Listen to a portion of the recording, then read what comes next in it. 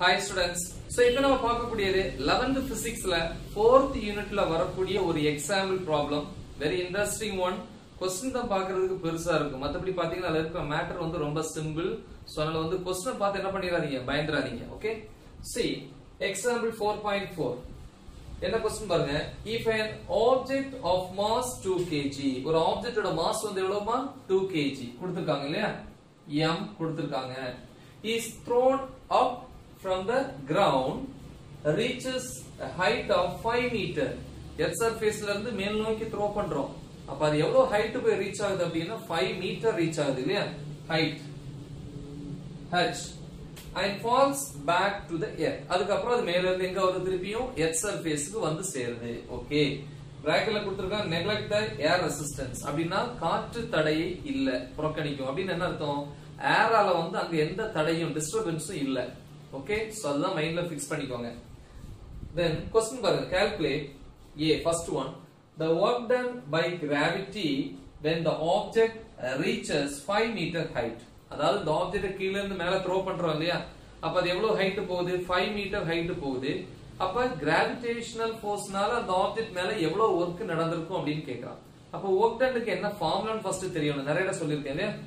work done W is equal to force into displacement. Displacement என்ன letter போட்டுருக்கோம்? dr. Force vector, displacement vector. ஆனா ரெண்டுமே dot ப்ராடக்ட்ல, அதாவது scalar ப்ராடக்ட்ல இருந்தா நமக்கு கிடைக்கிற ரிசல்ட் ஸ்கேலார். ஏன்னா work doneங்கிறது ஸ்கேலார். அப்ப டாட் தான் போடணும், கிராஸ் போடக்கூடாது. ஓகே. சோ என்ன formula? a vector dot d vector என்ன ஃபார்முலா? ab cos theta. அப்ப f vector dot dr vectorனா f dr cos theta. Clear? Okay. Theta என்கிறது இந்த ரெண்டுக்கு இடையில இருந்து வந்தது. அப்ப theta is the angle between force and displacement. Okay, அது நல்லா மைண்ட்ல ஃபிக்ஸ் பண்ணிக்கோங்க. இப்போ क्वेश्चन போலாம். Solution.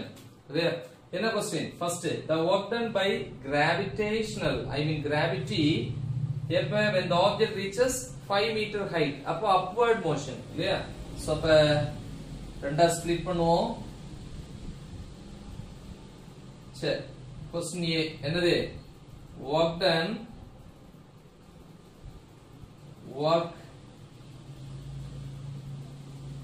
work done by gravitation, I mean gravitational force in the upward motion. Correct? No, in the upward motion. அதாவது மேல் நோக்கிய இயக்கம் அப்படினு சொல்லுவோம். ஃபார்முலா என்ன? work done W is equal to F dr cos theta. Okay, gravitational force க்கு என்ன notation? F is equal to mg. இங்க எழுதிக்கலாம். F equal to mg. அப்ப is equal to mg dr cos theta. Okay, thetaங்கிறது என்னது? thetaங்கிறது angle between force and displacement. Theta என்கிறது angle between force and displacement. Gravitational force எப்படி act பண்ணும்? Downwards. Displacement என்கிறது object displaced. எங்க இருந்து எங்க? கீழ இருந்து மேல. அப்ப displacement மேல் நோக்கி, force வந்து கீழ் நோக்கி. அப்ப ரெண்டும் opposite. இல்லையா? அங்க பாருங்க, மேல் நோக்கி object போகுது, displacement letter dr. ஆனா அதே நேரத்துல force வந்து கீழ் நோக்கி, mg. அப்ப ரெண்டுக்கு இடைப்பட்ட ஆங்கிள் அளவு, this is the angle. theta is equal to 180 degree. Clear? அப்ப இங்க சப்ஸ்டிட்யூட் பண்ணுவோம். cos theta cos 180 degree equal to -1. படிச்சிருப்பீங்க இல்லையா? ஓகே, சப்ஸ்டிட்யூட் பண்ணுவோம். which is equal to m value, mass 2 kg, g ஓட வேல்யூ கொடுக்கட்டா நம்ம எழுதிரலாம் 9.8. அத ரவுண்ட் பண்ணும்போது என்ன வரும்? 10 இல்லையா? acceleration due to gravity 10 dr. displacement கீழ இருந்து எவ்வளவு ஹைட் டிஸ்பிளேஸ் ஆகுது? 5 மீட்டர். இந்த இல்லையா? ஹைட் தான் displacement. 5 into cos 180 degree is equal to 2 into 10, 20 into 5 into cos 180 value -1. bracket போட்டுக்கோங்க. which is equal to minus முன்னாடி எழுதிப்போம். 20 into 5 100, 100 into 1 the same 100 joule. work done ஓட joule, sorry, work done ஓட unit வந்து என்னது? joule.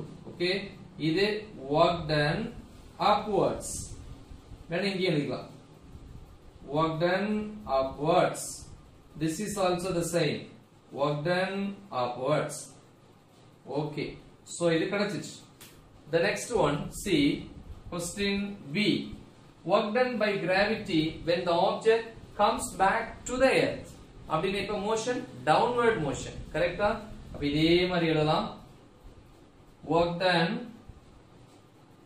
by gravitation. Okay? In downward motion. Downward motion. Formula என்ன work done? என்ன எழுதலாம்? Downward is equal to இதே formula தான் இல்லையா?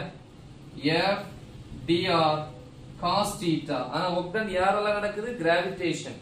அப்ப gravitation formula என்ன இங்க எழுதலாம்? F is equal to mg. அப்ப mg dr cos theta. thetaங்கிறது என்ன சொன்னேன்? thetaங்கிறது angle between force and displacement. Force எப்படி? Downwards. Gravitational force downwards.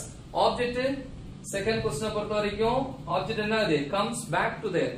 அப்ப object மேல இருந்து கீழ வருது இல்ல displacement மேல இருந்து கீழ, then gravitational force மேல இருந்து கீழ. அப்ப ரெண்டும் ஒரே டைரக்ஷன். கரெக்ட்டா? அத பாருங்க, இது displacement dr. Object மேல இருந்து கீழ வருது 5 மீட்டர் இல்ல? அதே மாதிரி gravitational force மேல இருந்து கீழ F, I mean mg. அப்ப ரெண்டும் same directionல இருக்கு. கரெக்ட்டா? So same directionல இருந்துச்சு அப்படினா θ ஓட வேல்யூ வந்து 0. So θ equal to 0 degree parallel, which is equal to m value. இதற்கு mass இங்க சப்ஸ்டிட்யூட் பண்ணியிருக்கோம், அதேதான் 2.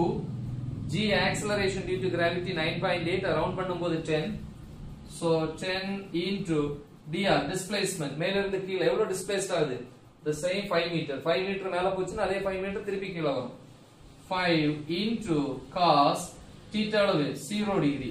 நமக்கு தெரியும் cos 0 degree is equal to 1, which is equal to 2 into 10, 20 into 5 into cos 0 value 1.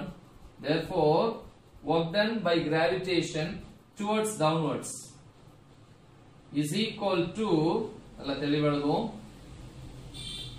20 into 5, 100 into 1, the same 100 joule. Okay, வேணா box போட்டுக்கலாம். Okay, so இது upward, இது downward. அப்படினா அந்த ஆப்ஜெக்ட் மேல நடந்த டோட்டல் வொர்க் என்ன இல்லையா? See the third one, total work done by gravitation. See, total work done by gravitation. Okay, formula என்ன?